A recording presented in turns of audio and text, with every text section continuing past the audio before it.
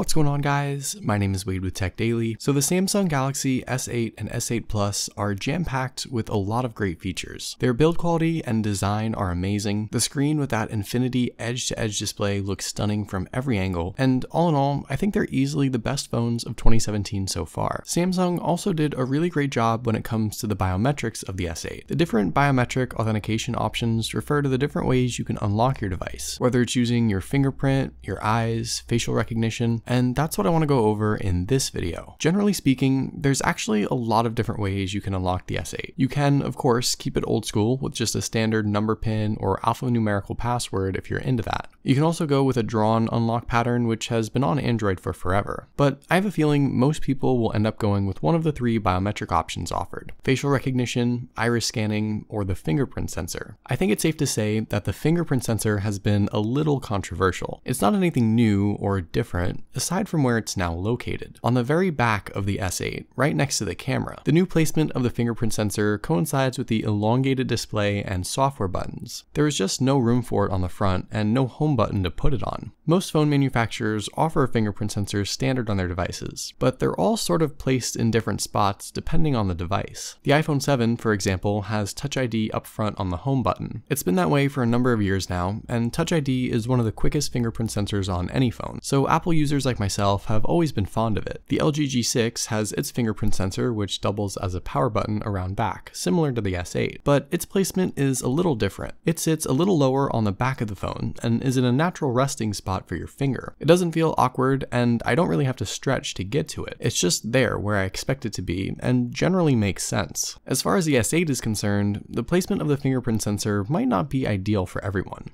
This is the S8 Plus, and for me personally, while it was a little awkward, I did get used to it, and it hasn't been as big of an issue for me as it has for some people. My hands are kind of on the bigger side anyway, and you know what they say about a guy with big hands. You can reach the S8 Plus fingerprint sensor with no problem. The standard S8 is a little bit shorter, so reaching the fingerprint sensor on that device might be a little more comfortable. While it's not perfect, and I think some people might still take issue with it, reaching the fingerprint sensor on the regular S8 isn't that big of a deal, and in my couple weeks with the phone, it's just something I've gotten used to. Aside from all that, using the fingerprint sensor is pretty straightforward, and it's also very quick and accurate too. Nothing more to say, aside from the fact that it has pretty much been the standard for a vast majority of people for a number of years now. What is relatively new though is the iris scanner. This was a feature that launched on the Note 7 last year before that device was pulled, but the iris scanner has returned with the S8, and it's something I was very curious about. Setting it up takes literally seconds. Using an infrared sensor and dedicated camera, your eyes are scanned pretty much instantly if you're in the right light and it's lined up correctly, and you can now unlock your S8 just by looking at it. There are some technicalities behind it. You need to make sure your eyes can clearly be seen and your phone is being held up properly. If you're wearing glasses or contact lenses, it might not be as accurate,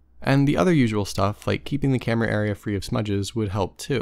Also, unfortunately, you can only set up either the iris scanner or the facial recognition to unlock your phone. You can't run them both at the same time. You can, however, run the fingerprint sensor with either of them though, so that's a plus. Using the iris scanner to actually unlock the device is kind of weird. It's surprisingly quick and pretty accurate too, far better than the Note 7 ever was. Sometimes you'll see a little red flash on the top of the phone that shows it's looking for your eyes. Sometimes your eyes will actually pop up on the screen too to help you line everything up. But more often than not, just clicking the power button and raising your phone up unlocks the phone instantly. In my experience, it was quick and flawless probably more than 90% of the time, and that's really great. Samsung also says that the iris scanner is the most secure means of unlocking your device as well, so that's something to consider. Now, facial recognition has actually been a feature available on some select smartphones for a number of years now, but until recently, it never really caught on. Luckily, the S8's facial recognition is really good, and I think it sets a standard for other companies to follow. Setting it up, like anything else, is super simple. The front-facing camera captures your face right away, and like I mentioned, you'll have to choose between this or the iris scanner. But using facial recognition to unlock my device was even faster and more accurate than their iris scanner. And I never have any issues with the facial recognition, and it's my personal preference for unlocking the device simply because it works every single time. With that being said, there is one major issue with the facial recognition that seems kind of silly, but is actually a pretty big security flaw. You can literally unlock someone's device with a picture of them. Yeah, that's kind of lame, and it defeats the whole purpose, obviously. So facial recognition, as cool and as quick as it is